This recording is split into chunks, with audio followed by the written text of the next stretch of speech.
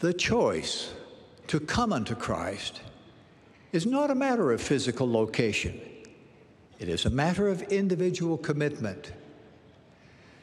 People can be brought to the knowledge of the Lord without leaving their homelands.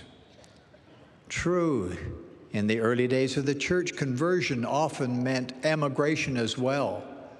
But now, the gathering takes place in each nation. The Lord has decreed the establishment of Zion in each realm where he has given his saints their birth and nationality.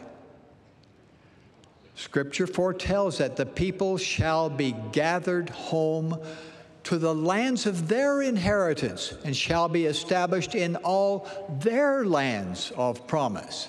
Every nation is the gathering place for its own people. The place of gathering for Brazilian saints is in Brazil. The place of gathering for Nigerian saints is in Nigeria. The place of gathering for Korean saints is in Korea, and so forth. Zion is the pure in heart. Zion is wherever righteous saints are.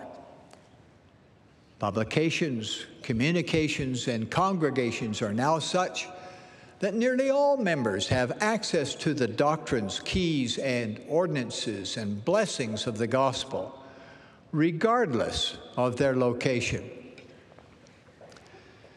Spiritual security will always depend upon how one lives, not where one lives.